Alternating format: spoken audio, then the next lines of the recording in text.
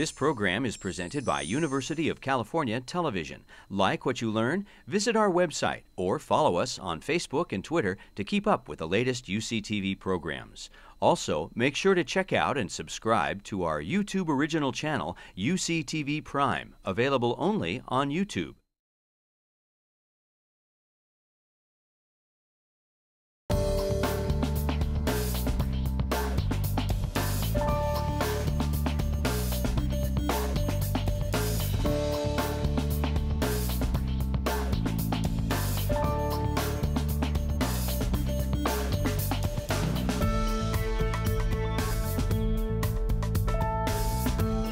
I think we all know, and I won't spend a lot of time talking about it except as a way of setting up what this discussion is, that autism is a heterogeneous disorder. There are a number of different things that we see that suggest there's different subtypes, there's different ways of understanding it.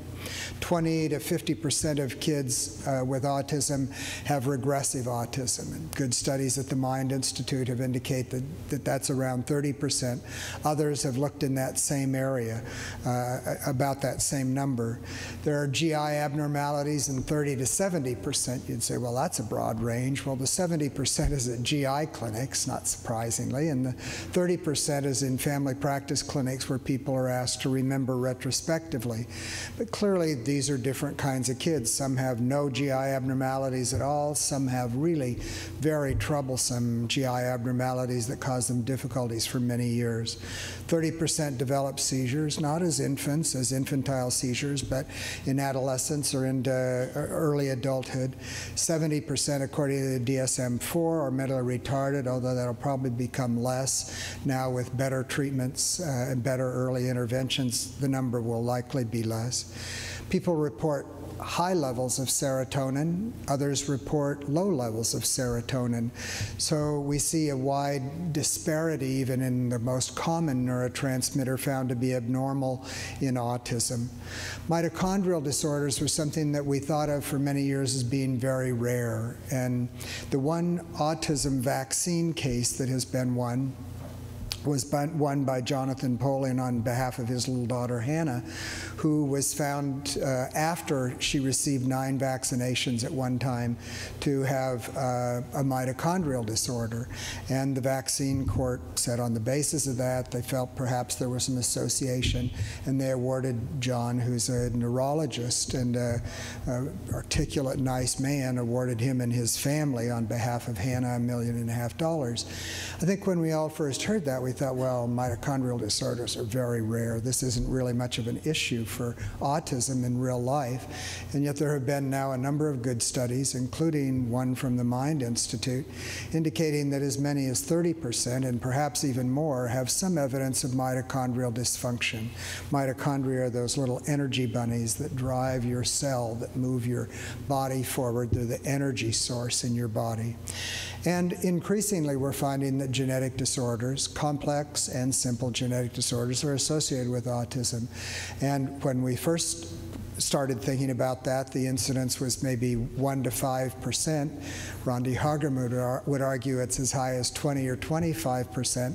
But most people say now we're maybe up to 15% where we can find a known genetic cause of people who have autism, but they're different genetic etiologies. We know that there's big changes in the prevalence of autism, that over the years we've moved from 1 in 10,000 to where we're now at 1 in 88, or we've seen a 600% increase in the past 2 decades. Now, as Dr. Abaduta alluded to this morning, and as others have as well, there's some argument about, is that a real change, or is that just a change in our recognition? Good studies, again, from the Mind Institute, from Irva Hertz-Picciotto and the group that she's with, would suggest maybe that we can account for half of that by changing diagnostic practices and people recognizing it more. But we're seeing an increase, and so as we look at that, we're beginning to say, well then, what could account for that? What could account for that increase if it's not just a genetic disorder, but it's something more and involves a gene-environment interaction? So there's the things like diagnostic expansion, better reporting, increasing recognition, increased acceptability, but we say, well, that doesn't do more than 50%. What about things like environmental toxins, infections, immune vulnerability, and things like epigenetics? And increasingly, I think, people are beginning to think that's a very real part of autism. But it also leads to say, well, then if we believe that, then what kinds of things can we do to affect that epigenetic process? And that's where we're going to go in the majority of the talk today. Clearly, autism is a genetic disorder, but we know that multiple genes are involved, and there are few of the genes that have been found that account for more than a few percentage points, except maybe for Fragile X, of the people who actually have autism. So it's not one gene. It seems to be an interaction between genes. And as our previous speaker outlined in looking at environmental risks that were involved, there are some that are documented, like prenatal and early postnatal exposure to viral infections, Depakote, valproic acid, and thalidomide. Proposed, though, kinds of things that are involved are as many as there are people in this room, that would range from mercury, lead, environmental toxins, but low levels of vitamin D. None of those have been proven other than in a kind of an associational kind of way to be associated with the incidence of autism. Parental age, number of explanations saying why it is that we seem to find fairly regularly that older father age, paternal age, seems to be associated, and variably older maternal age also seems to be. Is it that older people have accumulated more toxins in their environment, that those toxins affect germ cells that get passed on? Are there other factors that come with aging that might play a role? Maternal metabolic conditions have been shown in a number of good studies from the Mind Institute that Dr. Hansen was part of publishing. Influenza or fever during pregnancy, another from the Mind, and genetic susceptibility. So if we boil that down to a kind of simple formula, and someone says, what causes autism? Well, in truth, we don't fully know. But if we say, what is the evidence pointing to? We could say there are kind of three main factors. Clearly, there's a genetic neurodevelopmental vulnerability. As we saw in the previous slide and in some of the previous talks today, one can see that autism is a strongly genetic disorder, but it's not fully a genetic disorder. There's that first vulnerability, that then a second hit comes along, an environmental stressor that leads to an interaction between those two. Something from the environment interacts with that vulnerability to create the beginnings of autism. But the third hit comes along when we say autism is a hopeless disorder and there's nothing we can do to treat it. We found that by early identification, good early targeted treatments, we can make a real difference in how people do and how they can even come off the spectrum and show great progress, sometimes with nutritional interventions, sometimes with behavioral interventions, but a variety of ways that we seem to be able to resculpt or change the way the brain is growing so that we see great improvements. Whereas when we said it was a hopeless condition, sure enough it was, because people didn't get those kinds of early interventions that, at least for many, can make a big difference. That kind of thinking, though, that gene-environment interaction, is in a sense changing the way we're beginning to think about how can we make a full integrated kind of intervention for autism. And the slide says, I'm afraid you've had a paradigm shift. And I think our field is having a beginning of a paradigm shift as we're saying, we're not going to treat this just with a behavioral intervention. We're not going to say it's a hopeless disorder. But how can we think of all the things that surround someone to, in many ways, try and think of how can we improve their resilience? How can we improve their ability to get on and to interact with others and to become healthier and healthier in the way that they're interacting, rather than using a model that would say, if we could just find the antibiotic for autism, we could stomp out that autism caucus or whatever it is that's causing this disorder. How could we help the body's resilience push back and help them grow in healthy kinds of ways? So a model that I first introduced when I was still at the Mind Institute, and I've worked on some since then, was this that was saying, if we were to think about the brain or the body of someone with autism as a slice through the earth, and say that that expression of their autism, when we see it on the outside, looks like the surface of the earth, and those are the symptoms, and we could say the DNA is the core of the earth. For many years, we looked at autism only as the surface. We said it was those symptoms, and the DSM encourages us to do that. It says those are statistically reliable symptom clusters that allow us to make a diagnosis based on symptoms. We said, no, that didn't work, so maybe we'll find the gene that causes autism. And then we've said, no, it's not as simple as any one gene. And as our last speaker said, it's really the way the genes are expressing themselves, what's happening in a sense in the center of the earth, in the gene expression and the way the cells are forming and the way that the brain is beginning to form.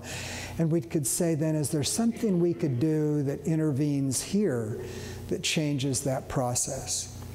Well, when I first showed this slide at one of our Friday conferences at the Mind Institute, I said in a way that I meant to be nice, but maybe didn't sound nice, to Sally Rogers, who does a wonderful job in making early interventions and making a difference. I said, Sally, you know, you're working up here on the symptoms. You're doing behavioral treatments with these kids. We've got to figure out how to work down here. And Sally said in a way that she can say, no, you're wrong, Bob. And she said that what I'm doing, if I get these kids early enough, is that I'm able to resculpt their neurons. I'm able to change the way their brain is growing. And Sally was right. There is a way that those good early targeted treatments can make a difference in this kind of place. And that's what I tried to show with the arrows and with the endophenotypes. As some of you know, my wife is French, and our youngest daughter has been living in France and going to school, and she has a French boyfriend. It kind of worries me a little bit that she might marry this French guy, and then I'd really have to work on my French for our grandchildren so that I could have some way of communicating. But he's from Alsace, and summer before last, or a year ago, we went to visit his family in Alsace, and when we were visiting them, they said, let's go to some wineries. So we went to some Alsatian wineries, and the people there were talking about the terroir, what it is that makes their Alsatian wines so good. They said, you know, it's not just the amount of clay or the amount of volcanic soil or the sand and things like that go into making the terroir that makes our grapes great. And it's not just the amount of sunlight or the amount of rain that we get. It's also the people who till the soil, those folks that are there and put themselves into the soil and the way that all this is growing, that makes the terroir, and that's what makes Alsatian wines so good. Well, I think the same is true for how we think about children growing their brains and how we could think about intervening with autism. We can make interventions at all of these places to make a good cepage, that we can improve the terroir, to improve the way the grape is growing. And as we think about making interventions, we might make some at these different levels. And I'll tell you more about how I might think of that, or how I think when I'm trying to make an intervention, how many levels can I make an intervention? How many different ways can I try and pull together to make a difference in how this child's brain is growing? So we could start off by saying, is there some way that we could make assessments that would help us think about how to target treatments to particular areas? Well, we can make assessments, obviously, for level 1 by symptoms. We can make assessments for the most basic level. For level 4, we can on the symptoms. For level 1, we can with genetic testing. But in this level 2 and 3, what kind of additional tests can we make? You may go see your doctor with your child with autism and say, what kind of blood tests are you going to do to help with this? And for the most part, we have no consensus about what that might be. We struggle with that. So last winter, we had a conference that some people from the Mind came to, but also people from all over the country that were thinking in this biomedical way about what kind of level 2 and 3 assessments could we make that would help us know what process is going on that we could begin to target. And we're moving ahead at a multi-site trial to try to look at different kinds of laboratory tests that would help us begin to better identify and then target treatments. So there's some standard labs that everybody would think of doing. There are some that are a little less standard that you'll see as it goes on through this list. None of them are ones that I'm suggesting should be done on a routine basis for everybody, but that's what we would be doing in the kind of multi-site assessment to get a large enough number of patients that could help us look at a number of factors that are involved. We'd do a CGH array and an FMR1 DNA testing, but looking at things that would be a measure of oxidative stress or mitochondrial dysfunction that could help us say, are those things that we can see that are abnormal now that could become a target for our interventions? Inflammatory processes that might be playing a role, or even looking at things that would involve GI function. We might also include, and we are in this particular collaborative study, looking at hormones or allergy testing, toxins, and if people are actually collecting CSF, doing a spinal tap, looking for other factors like BDNF and folate that for some subpopulation might be playing a role that could be better treatment targets for us. There are other kinds of things that the group of us agreed would be more research kinds of assessments that we would do based on different sites that are actually using some of these different testings that could be helpful to us. We think that the Mind Institute will be one part of that, but there are several other centers that have an interest in that. And many of these tests have been done already by Dr. Hansen and others in many of the studies that have been done here so far. But the part that would be different would be to say, does this lead us into any kind of a treatment or a treatment target that we could use? Because a part of this would be looking at the treatments that these people receive at the different sites and matching those to be able to say, could we better determine who's going to benefit? So then if we think about level-based interventions, again, level 4 would be those behavioral interventions, level 1 gene modification, as we heard in the last talk. But what I'm going to spend the rest of the talk talking about is these level 2 and 3 kinds of interventions that we might think of targeting processes that are happening there. So level 2, psychotropic medications, and this is my quick condensation of a talk on psychopharmacology that should take several hours, but we could say that distractible inattention improves with stimulants. Not all inattention, distractible inattention, and we see that with people who have ADHD. Maybe 20% of people with autism also may be ones that would benefit from stimulant medication. They can have bad side effects. They can come unglued. One needs to be careful. But we'll talk in a minute about RUP studies that have indicated that stimulants can benefit those kids with distractible inattention who also have autism. Impulsivity and anxiety can improve with SSRIs. We wondered at first whether that was improvement that we were seeing in OCD-type features, but we'll talk in a minute about studies that suggest maybe not. Affective instability improves with mood stabilizers, and we'll talk more about each of these areas. Cognitive disorganization improving with atypical neuroleptics, and hyperarousal with alpha-adrenergic agonists like clonidine and guanfacine. So if we take each of these and look at those as targets, we could start by looking at medications for ADHD and autism.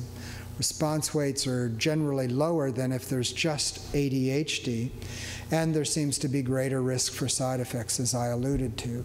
But while we used to say we shouldn't use stimulant medications for kids with autism, and many times parents come in saying, oh yeah, somebody tried a stimulant with my child and he came unglued and was psychotic, I don't ever want to try that again. There are ways that for at least some kids, slow, careful upward titration can lead to improvements in distractible inattention.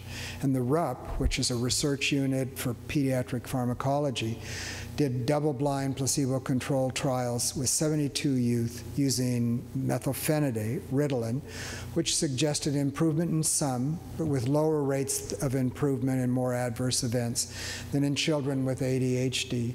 But with those children with ASD, with autism spectrum disorder, there was improvement in those ADHD symptoms. There's been one recent study looking at atomoxetine, Strattera, suggesting with a large study of 97 patients that in children 6 to 17, they showed improvement in ADHD symptoms in a randomized controlled trial that showed moderate improvement and adverse events that were similar to those with ADHD alone, but not quite as much improvement. But it seemed to be well tolerated. In my practice, I generally start with stimulant medication. If I have a bad reaction but feel that there was a partial response, I would be more inclined to move to something like Strattera, which works more on the noradrenergic or the norepinephrine system, whereas stimulants work more on dopamine. This is usually a large section of my talk, but in terms of what has come from recent studies in the past 2 years, this has been it, the RUP study and the atomoxetine study. And if you want to talk more about stimulants and ADHD-like symptoms in folks with autism spectrum disorder, I'd be happy to do that with you in the last part of our time together. So for impulsivity, we do find kids with autism often have lots of trouble with impulsivity. And you can try more behavioral interventions, prolonging thinking before action, using educational and behavioral focuses, things like the social skills group at the Mind Institute and at other places, practicing delay and response inhibition and reflection. Using CBT-type approaches. There are a number of places now that are starting to do CBT in children with autism spectrum disorders and finding some benefit. Some worry that CBT may lead obsessive people to be more obsessive. But for people that are good at modifying CBT to work well, they're finding some benefits. There's also a way of thinking of strengthening the cultural container that surrounds this child. So if you go to a setting where the child is likely to get overstimulated and be impulsive, perhaps there are ways that you can think of either giving them some time away from that setting, finding other kinds of things, and techniques and ways that you can use. And I think the social skills groups at the Minds are often places trying to help parents learn how to use that cultural container to help the child not be so impulsive.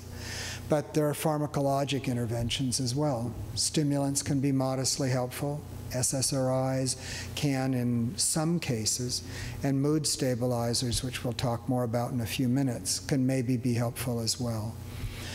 But we used to think SSRIs were good for treating the OCD-type symptoms with autism. There was a good double-blind placebo-controlled trial done through this RUP network that looked at 149 children aged 5 to 17 with autism, used not a high dose, but what should have been an adequate dose, and found no significant difference between the active and the placebo group. It surprised even those people that were part of that study. They felt that SSRIs would make a difference. That's why they were choosing to study it for autism. And they were surprised to find that using citalopram, Celexa, that they didn't find any real difference. There was a 34.2% placebo response rate that is a high placebo response rate. So if you're going to go show separation from placebo and active, you have to get a very, very good response rate to show that separation. So the placebo response may have been part of the explanation. It may be, too, that citalopram is not my favorite SSRI. Maybe that wasn't working as well as others might have been. And yet there was a good review from 7 randomized controlled trials with 271 subjects saying that there was evidence of no real benefit in children and maybe limited benefit of SSRIs. People, though, more recently have been saying maybe we picked the wrong target, OCD. Maybe we should have been looking at anxiety. And there are quite a few studies now in process looking at SSRIs treating anxiety in children with autism and looking at those for maybe things that look like OCD, but the target that might be more effective would be looking at anxiety. That anxious hyperarousal, a kid that just easily gets stimulated, that seems to jump easily, that looks almost like they have post-traumatic stress disorder in the way that they get upset, can benefit at times from stress management, stress reduction, stress anticipation, but there are pharmacologic interventions that can be helpful as well. The SSRIs, as I'd mentioned, but then the alpha-adrenergic blockers like clonidine and guanfacine. We've started thinking of those more lately as we're thinking about long-acting forms that have come out in the last couple years. The long-acting clonidine is Intinib, and there are several investigator-initiated trials going on right now looking at Intinib and treating some of the anxious symptoms or inattentive symptoms in children with autism. The long-acting form of clonidine is Capvey, and I don't know of any studies going on with autism at this point, but those then can be given once a day generally and last for about 12 hours and can have a good side effect profile with a modest response in anxiety and with toning down that anxious hyperarousal. Affective instability, these kids that tend to have meltdowns and just come unglued. We can try to do things to help by rehearsal and those other things that we talked about in groups to strengthen that cognitive path from the perception of emotion to action. What are you going to do when you get in this situation? How could you practice not becoming unglued? How could we use a distraction to help in those ways? I remember one boy that I was seeing in one of our studies, but was also seen for therapy, who used to have these terrible meltdowns. And he figured what he could do with some help from his mom to help him with that was to get a lucky rabbit's foot. And every time he started to feel like he was going to have a meltdown, he'd pull out his lucky rabbit's foot. And so he came in to see me one day and he told me about this, how well it was working, because it had him think about something else when he was getting ready to melt down. And I said, gee, that's great. Can you show me your lucky rabbit's foot? And he reached into his front pockets to get his lucky rabbit's foot, and it wasn't there. And then he reached in his back pockets, and it wasn't there. And then he reached in his pants, and he couldn't find it there. And he ran out of my office screaming for his mother to get him his lucky rabbit's foot because it was falling apart. And his mother knew how bad that was, and she didn't have the lucky rabbit's foot. And he couldn't seem to think about anything else, and soon he was laying on the floor, rolling around, screaming, having a meltdown. And one of the psychologists that was part of our study team came up and said something to him in his ear that I think had to do with his Game Boy, and got him thinking about something else, and he stopped. He stopped that meltdown. And you may find that with certain kids that if you can find a way to distract them, to get them to think about something else, that distraction can get them out of a meltdown. But if you do things that stay there with them, maybe trying to control that they will more and more stay in that meltdown and stay falling apart. The boy did stop his meltdown, but my secretary quit after that. And I said, I've had enough of this at home. I'd rather not have any more of it here. One might also think about atypical neuroleptics, think about using mood stabilizers. And as we know, for atypical neuroleptics, both risperidone and aripiprazole have been approved for the treatment of irritability in autism. Those are the only two agents, only two medications that we'll talk about today that have FDA approval for treatment of any aspect of autism. There are others that are going to the FDA right now, and we'll tell you briefly about what some of those are as we go on through the rest of the talk. Mood stabilizers can also be thought about because they seem to inhibit GABA, that kind of dampening neuron, or glutamate they inhibit, which is a kind of an excitatory neurotransmitter, and those mood stabilizers can help with that affective instability. Cognitive disorganization, where these kids just get unglued or don't think well or can seem almost psychotic because their executive function isn't working well, and those primitive thoughts, those uncontrolled thoughts are coming through from a deeper part or the limbic part of the brain. One can think about social skills, behavioral interventions, CBT, but one also thinks about pharmacologic interventions like risperidone and aripiprazole. Often, though, we find many of these agents have a lot of side effects that are troubling to us, and I think we try and stay away from them, and it would be awfully nice to have other kinds of treatments that we could use that didn't cause children to put on way too much weight, or to develop movement disorders, or to have other kinds of side effects. And sometimes we go through trying those, and they seem to work well, although the side effects then say, well, we can't keep on with this, or we find they work well and then they don't. There are some new agents that are out that haven't been tried with autism in any kind of published studies, but asenapine is one new one that you need to take sublingually. Seems to have no weight gain associated with it. I've tried it with a number of kids on the spectrum now, and a number have done quite well. I've had one kid that almost seemed to have a kind of awakening for about 3 months, where the parents said he hasn't done this well for 15 years. He was a boy who was 16, who was just very, very inhibited, had meltdowns, didn't do well, put on a lot of weight on risperidone and aripiprazole. But on asenapine, he just was more alert, was engaged, seemed to be doing well, and then after 3 months it went away. And we tried different doses. None of those seemed to make any difference. We went back to other meds. None made a difference.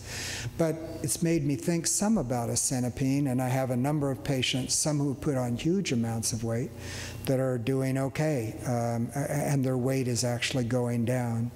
Laricidone, Latuda, is another new antipsychotic medication that doesn't seem to have weight gain associated with it. I've tried one patient at this point, and he didn't do very well. But the pharmaceutical companies are beginning to think about trying that now with at least bipolar and schizophrenia. We're doing some PK studies for them now in a way to try and consider whether that might be a medication that we can use in other disorders without that large amount of weight gain, but it has the movement disorder side effects. But I think people are beginning to think harder and harder about how to find new medications, put them in the pipeline, and use them for disorders in childhood that aren't quite as troubling. And then for affective instability, one can again think of treating that cognitive path from perception to emotion to action, and then use things like CBT and dialectic behavioral therapy, and then pharmacologic treatments.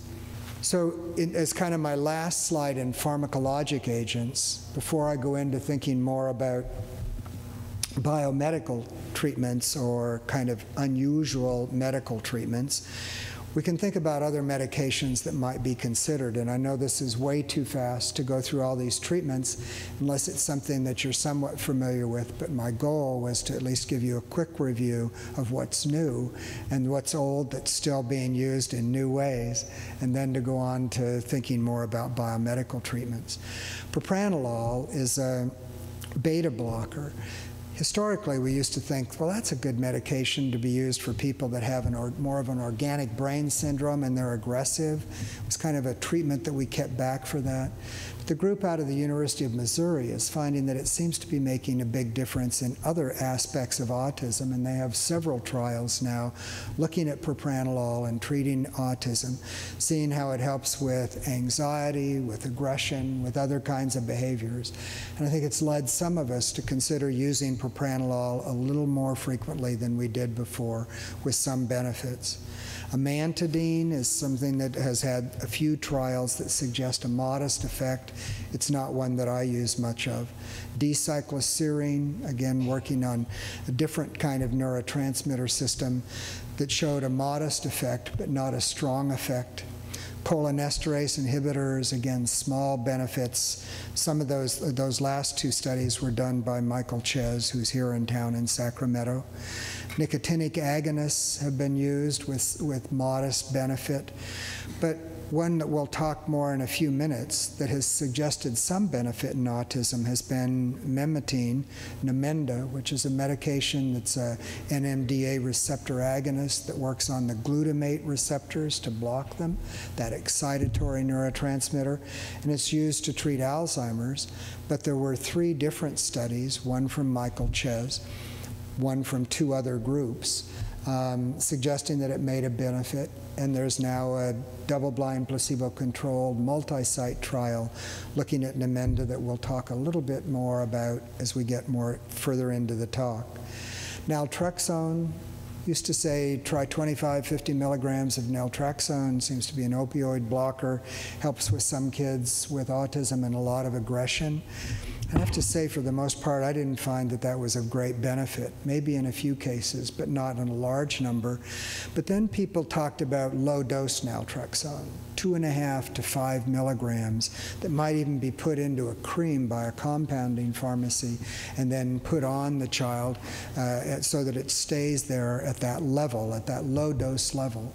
Some people have found that that seems to affect immune function and might have some benefits for kids with autism and for their aggression. There are no good published studies of that, or there are people that publish but not double-blind, placebo-controlled trials, anecdotes that suggest some benefit. But it's one of those things that I pull out when I get to the very end of saying what might be helpful. And I have found some kids in an open label way whose parents and I think they make a modest benefit from putting this cream with the naltrexone on it. The other one that's been interesting to me has been buspirone. Buspar is an anti-anxiety agent. It's very mild, and some people think it's a good agent to use when you want to use a placebo, because it's so mild that it doesn't really do very much. But some people would say it helps with anxiety and helps these kids. I've had some parents come in and tell me, I think Buspar helped my kid. I said, I don't think so. They said, well, I'd like to give it a try. I said, okay, let's do. And it seems in some kids to make enough difference that there are now 3 trials listed on clintrial.gov using buspirone in treating autism. So some people think that it's of some benefit and that it seems to have a way of working that might suggest benefits with a very nice side effect profile, and one that one might tuck in the back for making some kind of differences. So what I want to move to now is thinking about that paradigm shift level, that level that says after the genes express themselves and start to form into that brain cell, what processes might have that not go so well? Could they be immune or inflammatory processes? Could they be evidence of oxidative stress, the body's not handling its toxic load well? Could there be something like disturbed methylation or mitochondrial dysfunction? Disturbances in free fatty acid metabolism, or excitatory inhibitory balance, as we started to get into when we talked about memetine working on the NMDA receptors, or even, and somewhat controversially, thinking about hormonal effects. Some people would say that perhaps autism is an extreme male disorder. Simon Baron-Cohen says that, and says that perhaps it's related to males, and there have been some studies looking at testosterone and the masculinization of the brain that would suggest maybe testosterone plays a role. There haven't been good studies saying that that's so, but there have been people using things like Lupron. They've lost their medical licenses for doing that, but using other kinds of testosterone blocking agents.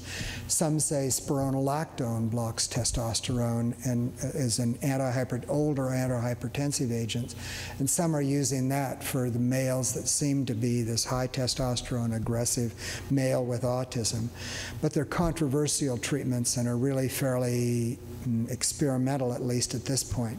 Some of the others that we'll talk about in these categories are beginning to have double-blind, placebo-controlled trials that suggest that they might be making some difference in working at those areas in here where things like maybe nutrition, methyl B12, omega-3s, we even wondered if HBOT was producing anti-inflammatory reaction here that would make a difference, or immune function differences. And I'll tell you about some of the agents that seem to be falling into those categories. The trick in this, though, is that there may be something in this process that's going on at a particular time in the development of somebody with autism, but it's not actively going on at the time that you're seeing them. So if you use that agent, and what I'm trying to suggest by this circle is that there might be a time that oxidative stress is the major thing that's leading to some kind of altered growth and development, or it might be inflammation or immune dysregulation or disturbed methylation. You have to find a way to know, is that an active process that I'm targeting with the treatment that I'm using? Because if I just use the treatment and it's not an active process, then I'm not going to see any benefit, and I'm going to say it's not going to work. And if I do that in a clinical trial, I'll say it's a negative trial, but I didn't have a good biomarker to select people to come into the trial in the beginning. So that's part of what we were working on in that first part where I showed you the assessment, is to say, can we find these biomarkers that then could begin to become our targets as we try these treatments, so that we select on that basis. There are different kinds of ways that we can think of making these targets: food sensitivities, immune mechanisms, methylation, neurostimulatory type of interventions.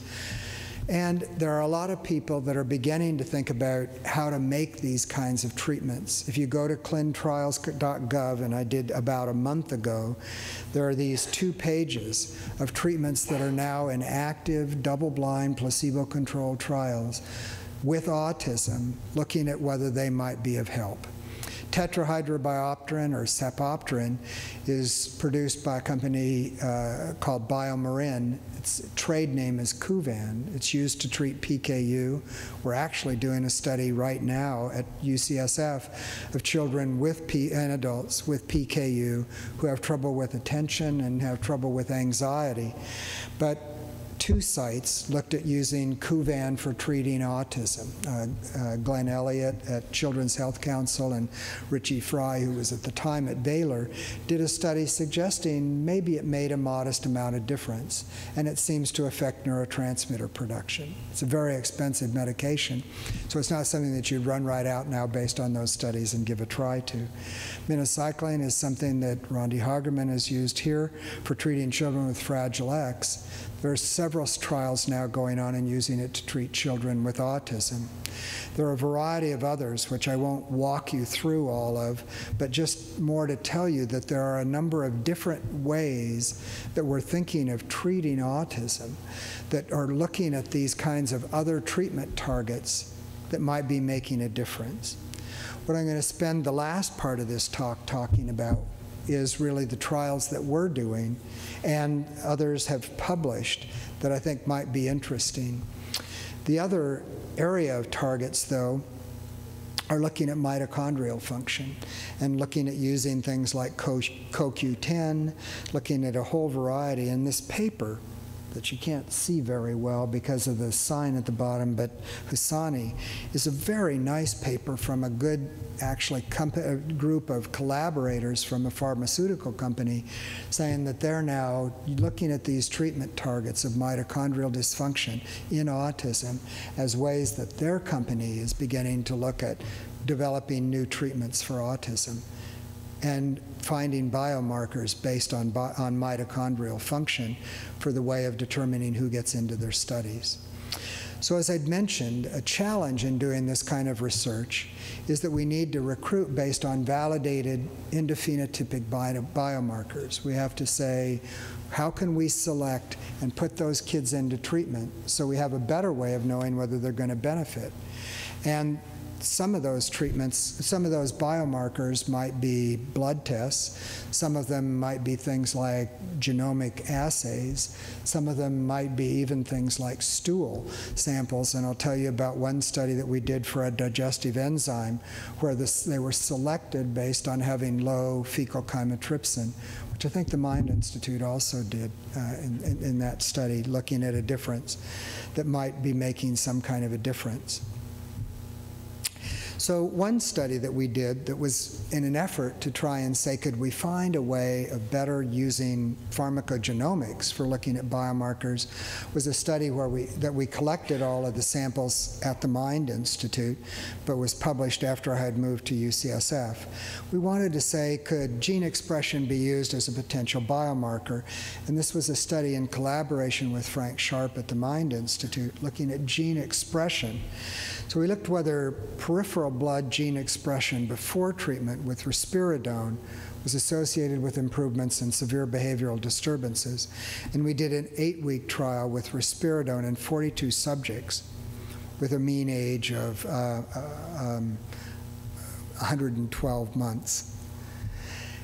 What you can see in this map and what's reported up here is that we divided the groups into those that had the lowest ABC score and highest ABC score, and then looked at those that had genes that were highest expressed or lowest expressed, and found that there were groups that clustered in each way. And when we took it out into a larger graph, we found that there were 5 genes, or 5 exomes, that could predict response, that predicted response before treatment. So those 5 exomes predicted who was going to respond to risperidone. And one of them, RNF40, had a high degree of reliability. For those of you that are involved in gene expression, you know that that's a real variable kind of finding. We don't know whether that could be replicated, even though it did have a fair number of subjects. It seemed to be promising, but when I took that result and said, let's do a bigger study, let's do an R01, and sent that to NIMH, NIMH said, gene expression analysis is too variable for you to do that big of a study. We don't want to fund you yet. You need to show that you can replicate what you've done. So I put the grant in as an R21, which is a smaller grant and is supposed to be innovative grants, and they said, you've already shown this. You don't need to do this again. So I talked to the project officer to say, well, how can I take this forward? And she said, well, why don't you do an R34? And so an R34 is meant to set up for a large service system project where you have large numbers of patients.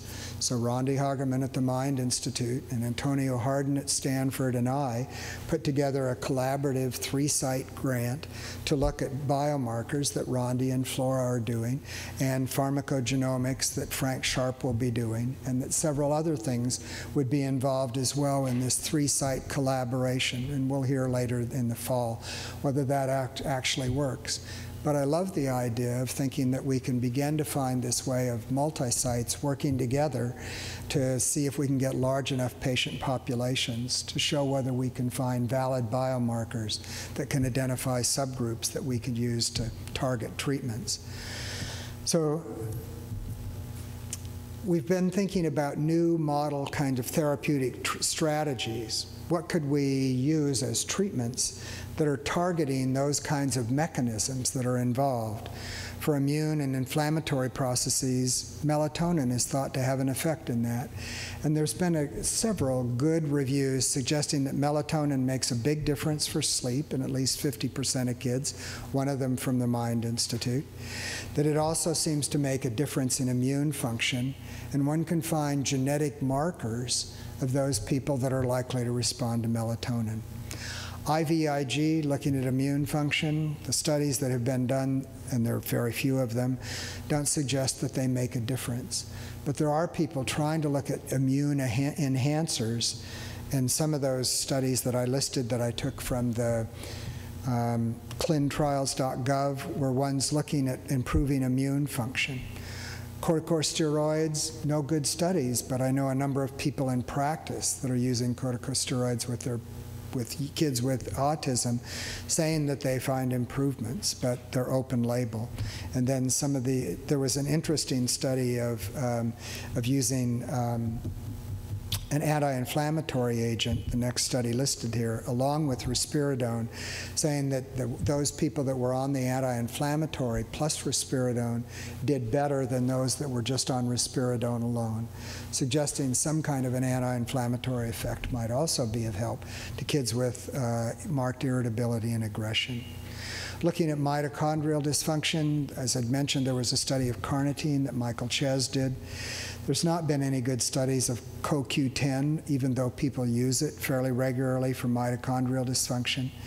The other things listed there are things that anecdotally people use, and some have put into a mito cocktail that are being used now in one trial for what might be helpful for autism. For oxidative stress, people have looked at glutathione, methyl B12, and I'll tell you more about our trial with that. And then curcumin, you know, the kind of thing that goes into Indian food, into curry. Some have said that it has an anti-inflammatory, antioxidant activity. It's been used for other disorders than autism. Some people saying that it makes a difference, and there's one ongoing trial using curcumin. It's not been published yet, looking at oxidative stress. Neurotransmitter production, we talked about tetrahydrobiopterin, listed some of those others in the other categories, looking at GABA, arbaclofen. Rondi's done a study here with Fragile X.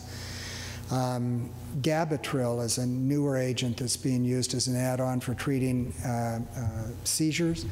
It's being used now. It's in several trials that are listed on clinicaltrials.gov for treating autism. Glutamate receptors, we talked about already memetine, and we'll talk more about that in a minute. And then even lowering cholesterol. Some kids with autism seem to have high cholesterol levels, and perhaps lowering them makes a difference, and there are some trials listed on clinicaltrials.gov. So in the last portion of what we have, I'll tell you about some trials that we've been doing and share with you some results that some are too early to call, some are at least showing some promise.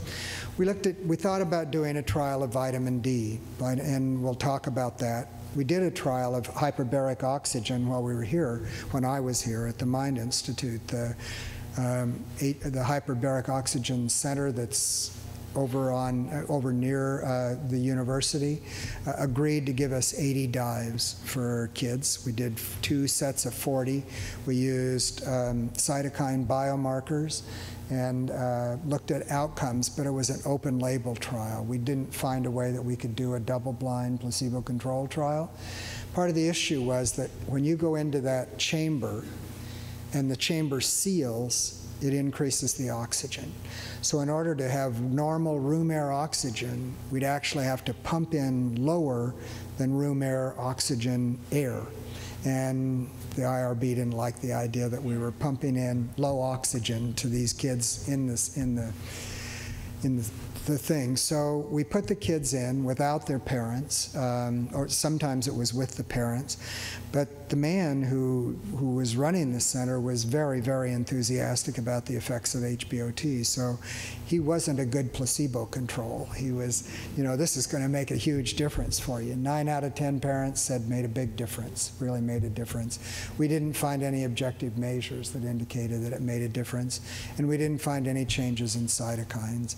But the kids didn't seem to have abnormal cytokines before they went in. So we should have selected based on their having abnormal cytokines. We thought at least half of them would have abnormal cytokines based on some of the studies that Paul Ashwood has done here. But we didn't find HBOT to be effective in those ways, except parents reported that it seemed to be.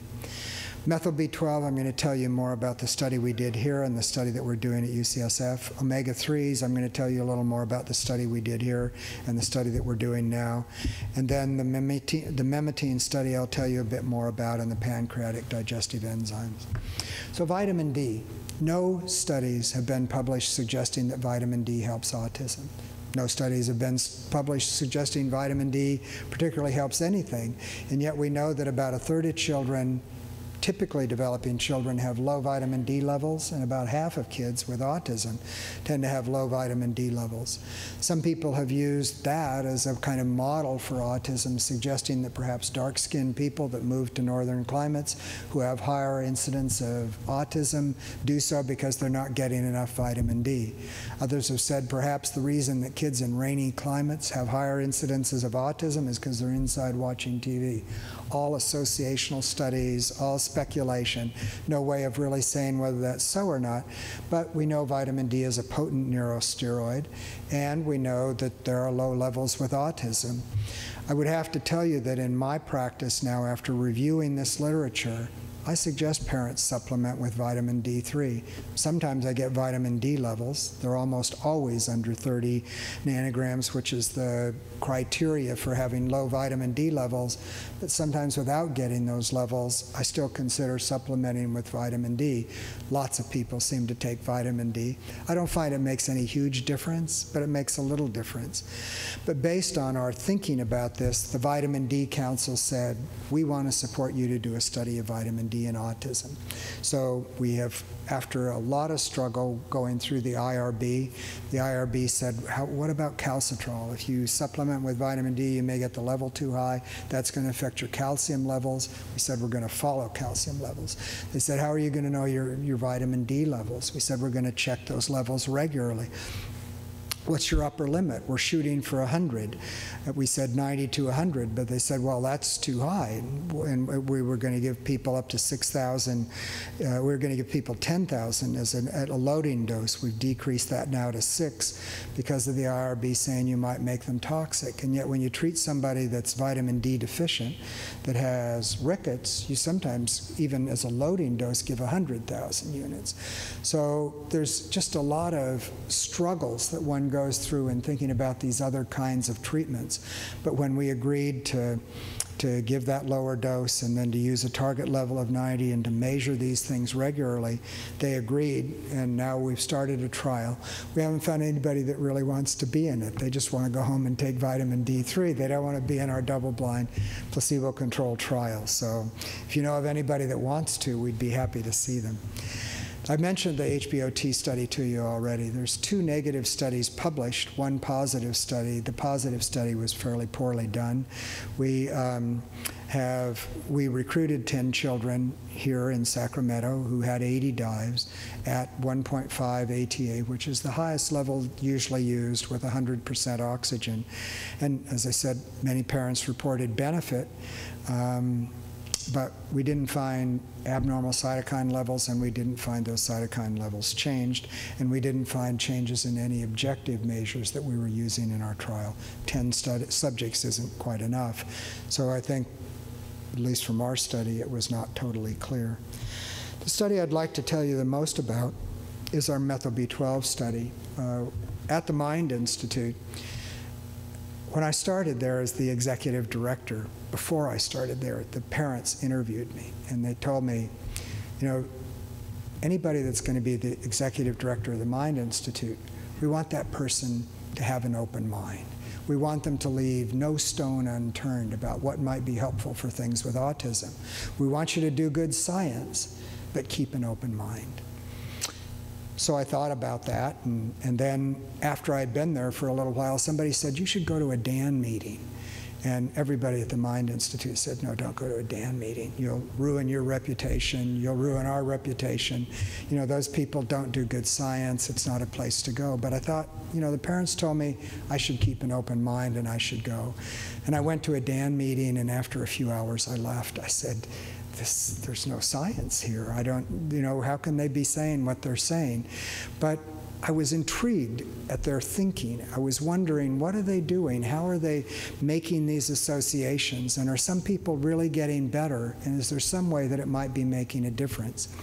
So a number of us at the Mind Institute thought, well, let's call together a group of people and ask them, what things could we do a double-blind, placebo-controlled trial doing? What kind of DAN treatments? And could we maybe even find a biomarker that would help us know who might respond and who might not? So we had a meeting at the Mind Institute, and Bernie Remlin helped us pick the people to come, and Rick Rollins, and we had about 40 people there. And we went through a whole bunch of trials, and the things they wanted us to do first, the one that they were most in favor of, was chelation. And I said, no, we're not going to do chelation as our first trial. That's too hard. And besides, you say that in order to do a good job of testing chelation, people have to be on the casein gluten-free diet for at least several weeks. There isn't a good way for us to do a placebo control. What's next? So the next one they said was methyl B12, injectable methyl B12. Try that. And there was a lady, Jill James, who is a really good biologist, has a great lab at Arkansas Children's that had shown changes in oxidative stress that were improved with methyl B12. So and we heard about improvements with injectable methyl B12. So we designed a double-blind placebo crossover trial. We didn't do two separate groups. We crossed them over, which has been criticized, but it was funded by the Mind Institute to get started, and we just wanted to see what we could get. And we gave it a relatively high dose. It was 67.5 micrograms per kilogram, but we're now doing 75 and giving it every 3 days. There's no real risk. There's some minor trauma from the sub-Q injection that you give, and some kids get a little more hyperactive, but we weren't aware of any kind of problems that would suggest that, and the IRB approved our doing the trial. Some of you in one of the previous talks saw a diagram somewhat like this, suggesting that this methyl group on one side, in different places, needs to be picked up in order to go through this pathway from methionine down to glutathione in order to help the body's handling toxic load. So the theoretical idea that was backed up by a few studies was that this pathway would be helped by supplementing with methyl B12. And it would help by giving that methyl group in order to allow this path to continue to clear toxic or oxidative stress kinds of indicators, and there was at least a literature to suggest that actually happened. So we did 30 subjects in the 12-week double-blind study and found no clear significant difference between the two groups, the active or the placebo group. But there were kids that I thought did really well. And I thought, how could we learn about those? I remember one kid, the second kid that came into our study, he was 4, and he had been in ABA for a little over a year. He didn't have much language. He'd been doing about the same for that little over a year in the ABA classroom. And we started the methyl B12, and within a few weeks he was doing much better. And within a few weeks more, he had good language. He was talking, not good language, but he had a number of words and stringing sentences together, looked much, much better. And by 6 months, he was told he didn't need to be in that preschool anymore because he was doing so well. Now, maybe the ABA finally kicked in. Maybe other things made a difference. But I have to tell you that every parent in that preschool brought their kid into our study, saying, I want our kid to have some of whatever he had. Not all of those kids did as well. And again, saying to us, there must be some biomarker. And we found about 9 subjects of the 30 that demonstrated clinically significant improvement, that did much better, and those that did better seemed to show changes in this oxidized versus reduced glutathione. And we felt maybe that would serve as a biomarker, and based on that, Autism Speaks funded us to do 50 children using that biomarker, not for selection, but just to see if that could predict response. We've done now, I think, about 46 kids out of the 50.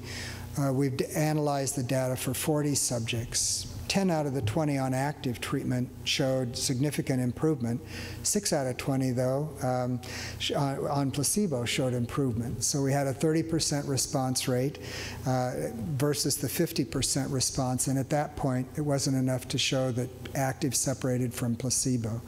We've done more kids as we're heading towards 50. We're presenting our data in France. Actually, Ralph Green from here is presenting his section, which has been looking at the different genetic aspects of methyl B12. Jill James is presenting hers. And we're also presenting this poster in a few weeks. So there will be some release of this data suggesting some kids seem to do well on methyl B12. There are a number of you here that helped us with that, Leslie and Susan, others in thinking about the first study, and now in our second study, we hope that we'll find at least that there's a subgroup of kids that it's worth going through that trouble of giving sub-Q injections every 3 days for several weeks to make a difference in how they might do. Also here at the Mind Institute, we did a study of omega-3s. Didn't separate, but we showed a trend towards improvement. When we calculated what kind of an effect size we'd need to actually show that trend continuing to show great improvement, we needed a large number of subjects. And we started to put in a grant, but realized it'd be several $1 million to show that whether omega-3 made a difference or not. We didn't think we'd get funded. But Ian, the Interactive Autism Network, agreed, and we got a grant from NIMH, where we're doing a trial now, an internet-based trial, where we're mailing people. They've been on Ian, they've gotten all their information entered. We mail them either placebo or active. We have a way of using that internet-based study to see whether omega-3s make a small difference, enough of a difference to show separation from placebo. I'd mentioned the memetine study, looking at, and there are several studies indicating some benefit. We've been doing the double-blind placebo-controlled trial, and it's a multi-site trial. Forrest has come back now saying that they're actually going to extend the number of subjects that they want. It would suggest to me that they broke the blind, or had somebody break the blind, do a preliminary analysis, and there was enough benefit that they wanted to add 30 more subjects in order to then go to the FDA and say they want an indication. So it suggests that maybe it's not a huge benefit, but it suggests that there is some benefit, perhaps from memetine working on the glutamate receptors. And this CureMark study that I mentioned earlier that used fecal chymotrypsin as a way of selecting people, that you had to have a low fecal chymotrypsin. We were told about 60% of our subjects would, about 80% did. Seemed to be related to these people not being able to digest these large proteins. Some have suggested then that's the problem with in casein and gluten, that those large proteins don't get digested, and perhaps even something like this special combination of pancreatic digestive enzymes could help in that way. But interestingly, it seems, and I'm not supposed to say this, but I don't know, I don't have any insider information. I just know that CureMark's going to the FDA with their data.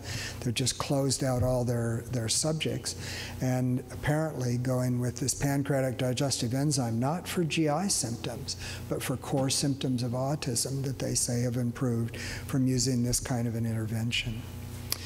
There are other people looking in these areas as well. N-acetylcysteine, NAC, Antonio Hardin, and I'll tell you about that study in just a minute, showed some changes that active did separate from placebo using this dietary supplement, or actually what might better be called a nutraceutical.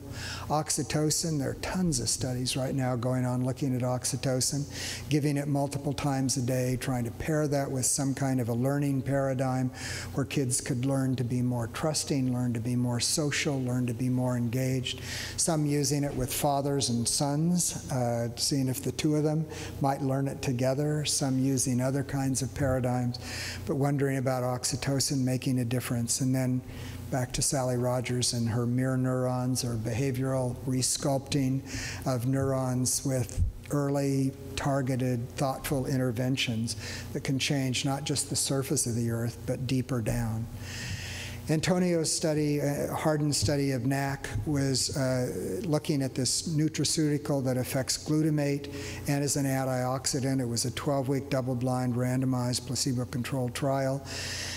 Was initiated at 900 milligrams for 4 weeks. It went up eventually to where it was taking 900 milligrams 3 times a day. Other studies have used 1,200 twice a day, but it gets up to that around 2,400 milligrams a day. In Dr. Hardin's study, there were 33 subjects, and oral NAC was well tolerated compared to placebo. NAC resulted in significant improvement in the ABC irritability scale. Nice to have a medication, or nice to have a nutraceutical or an intervention that doesn't cause a huge amount of weight gain, doesn't cause a huge amount of other difficulties. I don't think NAC's going to replace atypical neuroleptics, but it suggests that it makes a modest amount of difference.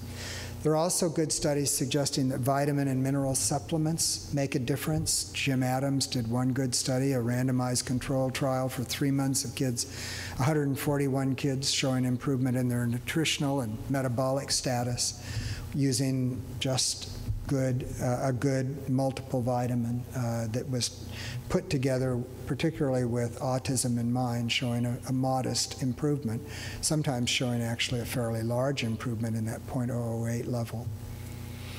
So in conclusion, I have on my last slide or two, I think that level that I talked about, trying to say, can you make an intervention at every level? Could you do something that's thinking about ABA, making a difference for the behavior, speech and language? Could you make a difference in terms of even neurotransmitters that may not be working as well?